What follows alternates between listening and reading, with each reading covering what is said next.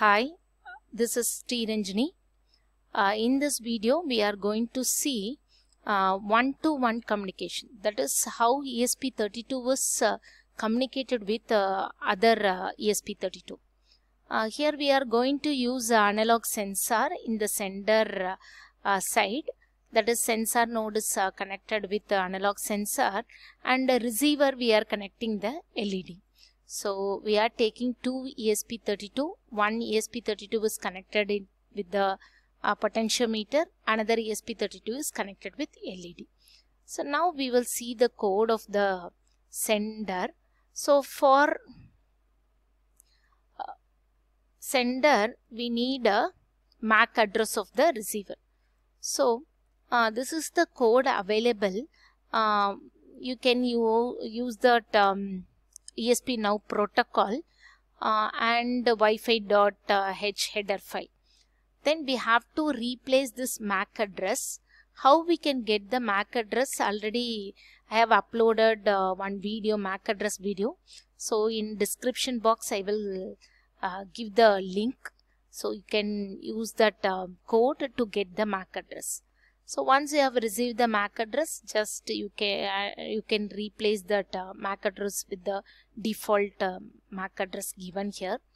Then here we are going to use the potentiometer. So the pin number 36, that is VP pin, we are connecting.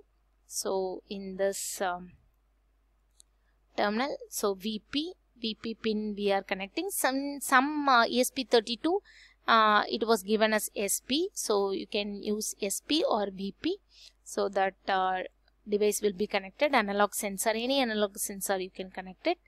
And then what are the variable you are going to use, that you can use it. So character means you can use character, then size of the character, then integer B, C. I'm not going to use D, so simply I will take A, B, C alone. Then here this is the code available, a default code. We are not going to change anything in this code. So only I'm changing here, I'm mentioning that port, what is the number. If it is a digital sensor, you can give the digital sensor pin number. Then you can connect. So what are the variable you want to assign? You can assign here character, integer, you can assign it. And then I'm not changed anything. Here I have mentioned that port is the input node. Suppose LED you are using here in the sender side, then you can mention that LED as output. Then I have changed the code here. So here I have mentioned that potentiometer, from potentiometer only I am getting the data. So my data.a I'm assigning as a port. So whatever variable name you want to give, you can give it. Then my data.b, this is the analog sensor, so analog read of port. Then the value is in terms of discrete value. Now I'm going to convert it into analog value.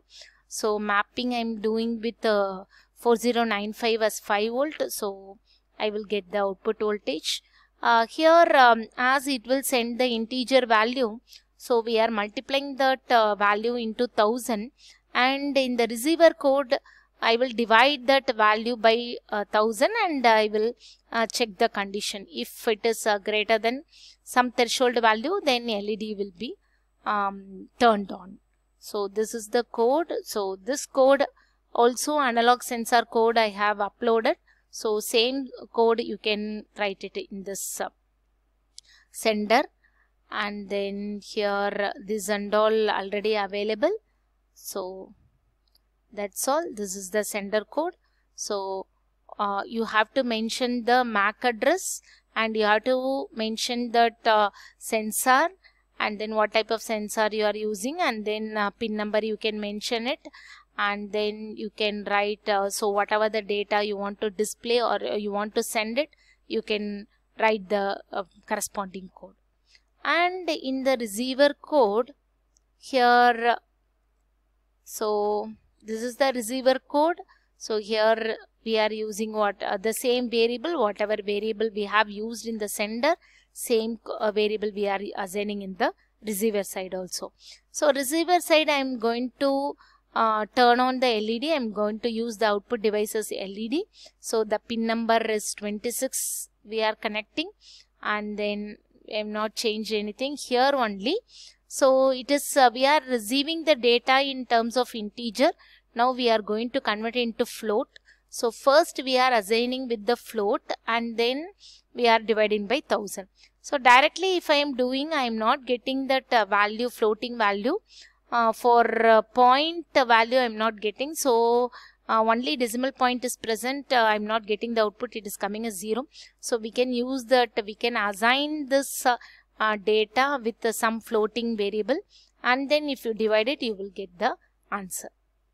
So here two condition we can make it. In the sender side also we can have this condition, or in receiver side also we can make this condition.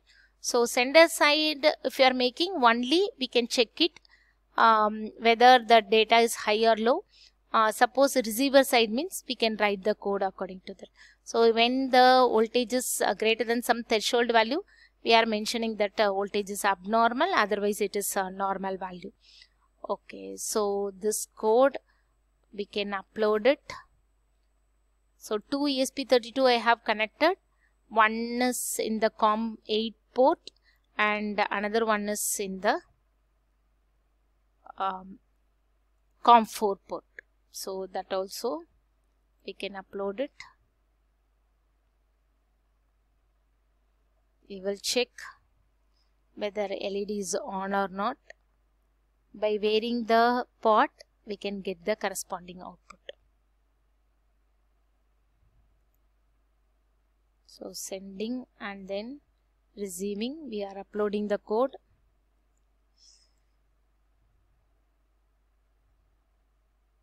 Yeah, in both the ESP32, the program is uploaded. Now we will check the output in COM port.